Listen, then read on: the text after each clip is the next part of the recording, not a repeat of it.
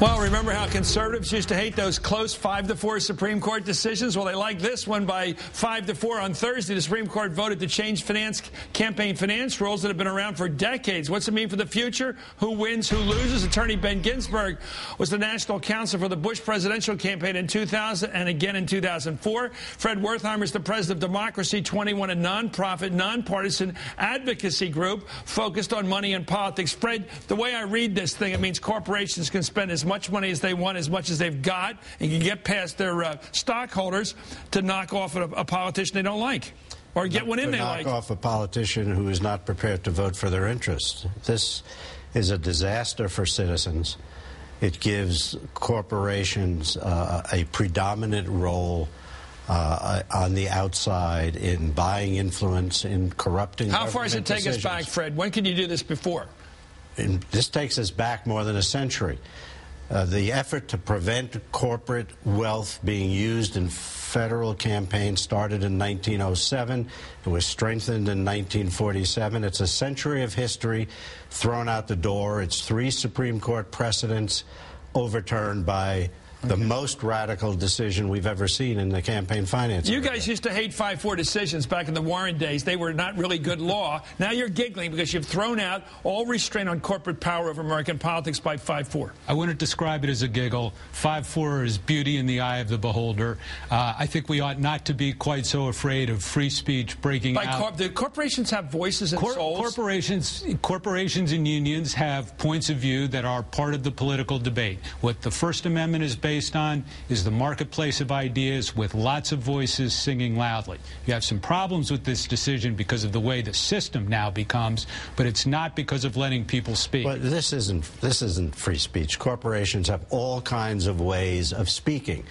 This comes down to whether corporations can corrupt government decisions by basically threatening elected officials or candidates with unlimited expenditures if they don't vote the right way from their standpoint. Now, that's been prohibited for a century.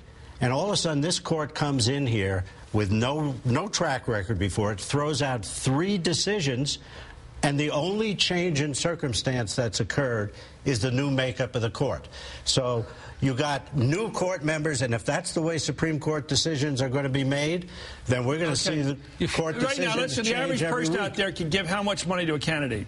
As of now, you can give $108,000 a year. No, actual hard money, federal money. Federal money, a total of $108,000 a year. Per candidate, $2,400 per primary, and $2,400 total of $108,000 a year per individual in an election cycle. $108,000 yes, you give. That is the current federal parties and candidates. Yeah. How much can you give to a particular candidate? $2,400 per election. But the corporations under this rule give any amount. To Not give. Well, spend. Spend. They can't give money to the candidates. But suppose somebody doesn't like Barbara Boxer and they represent the United Fruit, if they're still around, and they want to give a ton of money to get rid of Barbara Boxer as a senator. They can do it, right? You mean like individuals have always been able to do in our election? Not give. Individuals have always been able to spend unlimited amounts. What the court said was that you can't distinguish between an individual and a corporation. So I can give an unlimited amount of money to the person running against Barbara Boxer? No. Oh, right. See, that's the point. You can spend. Okay. You can spend. Can we guys keep it simple? If an average person wants to spend an unlimited amount of money to help a candidate get elected by giving money to pay money per TV ads, they can't do it. Yes, but they can. An individual can spend an unlimited amount of money on ads about an election candidate. Just one candidate? Yes, they can do independent expenditures in unlimited amounts. So I can pick a candidate and give it as an individual and give all I want to help them win? Absolutely. Not to them. You can spend it on them. Buy ads for them. Spend it on them. Buy ads for them.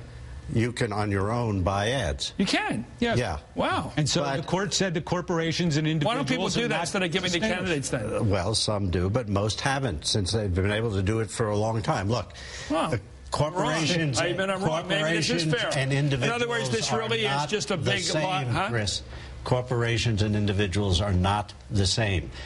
Corporations don't vote. They should not have the same kind of capacity to influence our elections. You use an example. I'll take one, AIG. Let's suppose AAG is mad at you because you weren't willing to bail them out. They're now free to take you out. Is that true? With $5 or $10 million, and every corporation, banks, drug companies, insurance companies now. Well, how about all the energy companies? All the energy companies that don't like cap and trade can kill it, right? And the SEIU has. Unions are far more organized today than corporate America. They've been spending money on unlimited and independent expenditures in their own particular ways. And the court said that individuals and corporations should be on an even. So this basically kills McCain-Feingold, right? Yes. No, it kills a part of McCain-Feingold. It doesn't kill McCain-Feingold's prevention of soft money. Sounds like a lurch to the right. Isn't it? Well, I'm not sure I'd agree with that. I think you've got a problem because, as Fred was starting to say, candidates and political parties are now the softest voices in the political I've learned process. something I never knew, that an average person go a network like this and spend all the money they want advocating some candidate to Always win. been able to do that. But it hasn't happened. I've never heard anybody do it. It hasn't happened. Someone like Donald Trump said, I like this guy. Has happened. I've never seen this happen. Anyway, I've learned something tonight. Ben Ginsberg, Fred Wertheimer, up next.